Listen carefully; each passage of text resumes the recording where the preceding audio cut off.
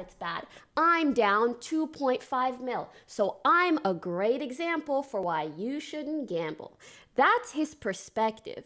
But the issue is, he is convincing himself, copium levels, that that's true, when in reality he has no data or evidence to back that up. However, we do have evidence to the contrary, which is the fact that these companies are giving him money every single month, which means that his viewers are indeed losing money on these sites every single month. So as much as you want to say that the tactics you do and the precautions you give prevent people from gambling, ultimately you are losing people money.